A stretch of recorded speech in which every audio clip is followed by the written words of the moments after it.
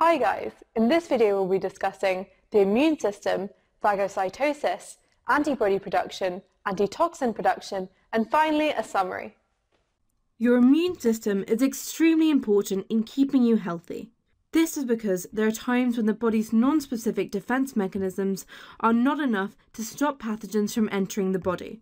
So non-specific defense mechanisms include things such as your skin and your hair. Sometimes pathogens can bypass these mechanisms. So in this case, the pathogen has entered the body. Now the immune system gets activated to try and destroy the pathogens that's made it through. So the immune system is actually better than the non-specific defense mechanisms at killing or defending against pathogens. I'll be talking about the immune system in this video. So what's in the immune system? Well, white blood cells are a vital part of the immune system because they help defend against pathogens. So when they come across an invading pathogen, they can respond in different ways. This leads to destruction of the pathogen, and this stops you from getting ill. White blood cells are carried in the blood where they patrol for pathogens. They are able to identify pathogens from the other molecules in the body. If they detect the presence of a pathogen, they can respond in different ways. So one way is phagocytosis, and another is producing antibodies. Both of those ways lead to destruction of the pathogen, and I'll discuss these ways in this video. If white blood cells detect pathogens, one way of response is phagocytosis. Some types of white blood cells, called phagocytes, can engulf pathogens and then digest them. This is called phagocytosis. So these are the phagocytes or white blood cells. And this is a pathogen. As you can see here, the phagocyte has engulfed the pathogen. Enzymes and toxins can digest the pathogen. Phagocytosis is actually a non-specific response. For example, a white blood cell can engulf any pathogen. So this pathogen here could be a bacteria, viruses, fungi, or protists. It can be anything, or anything that the body recognizes as a pathogen. I'm going to discuss another way the immune system can react to pathogens, in this case, antibody production. Pathogens actually have unique marker proteins called antigens on their cell surface. So the pink circle here is a pathogen, and on its surface it has antigens, and these are proteins. As you can see, antigens all look different. They're unique to a pathogen. The body uses these unique marker antigens to recognize the pathogens as foreign. This is by cells of the immune system. This leads to a response that's specific to that pathogen. So this is a white blood cell. This white blood cell may come across a pathogen, and due to its antigens, it may recognize this pathogen as foreign. This leads to a response, for example, phagocytosis or antibody production. The white blood cell may also come across these group of cells here. These cells are from your own body, they're from yourself.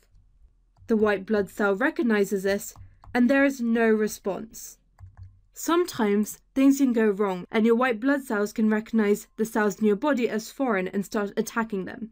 This can lead to conditions such as type 1 diabetes. So antigens on the surface of pathogens cause types of white blood cells called B lymphocytes to produce proteins called antibodies. So this is a B lymphocyte, and these are the antibodies it produces. It's easy to get confused between antibodies and antigens. One way to remember it is that antigens are in pathogens, and that antibodies are produced by the body. So these antibodies bind or lock onto pathogens. This is so they can be found and destroyed by other white blood cells. So antibodies can help stick pathogens together. They can also make it easier to find and for the body to carry out processes like phagocytosis, which we saw before. There are actually several different types of antibodies. Each binds only to one type of antigen, therefore to one type of pathogen. So this antibody will only bind specifically to this antigen here. And antibodies always look like this Y shape here. Therefore, this antibody binds to this pathogen. So you need this antibody for this antigen and this pathogen.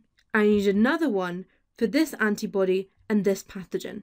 There is a huge number of different antigens possible. This means that your body has to produce a huge variety of antibodies. A single type of B lymphocyte or white blood cell only produces one type of antibody. For example, if these pathogens invade and they enter the body, this pathogen will only cause this specific B lymphocyte to produce specific antibodies to the pathogen. These antibodies then bind to the pathogen, and no other B lymphocytes produce the right antibodies for the pathogen. If this pathogen enters the body, this B lymphocyte produces the right and specific antibodies for this pathogen so it can bind to it and destroy it. The B lymphocytes to the left and the right don't produce antibodies. If this pathogen enters the body, this B lymphocyte produces the antibody specific to the pathogen, so the antibodies bind to the pathogen and this pathogen is destroyed. In this case, the first B lymphocytes won't be activated to produce antibodies as they're not specific to the antigen on the pathogen. This means the response, the antibodies produced, is specific to the particular type of invading cell. Another thing that white blood cells can do to prevent disease is to produce antitoxins. So bacteria that enter your body can produce toxins, and these can harm the body. White blood cells can produce antitoxins, and these neutralize the toxins produced by bacteria. Remember, antitoxins are different to antibodies as they don't bind to the antigens on the surface of pathogens. Instead, antitoxins react with the products produced by bacteria which are toxic, and these are toxins. Hey guys, I hope you enjoyed the video. If you're looking for an amazing GCSE biology and combined science resource, join me today in my series of engaging bite-sized video tutorials. Just click the Snap Revise smiley face and together let's make biology at GCSE a walk in the park.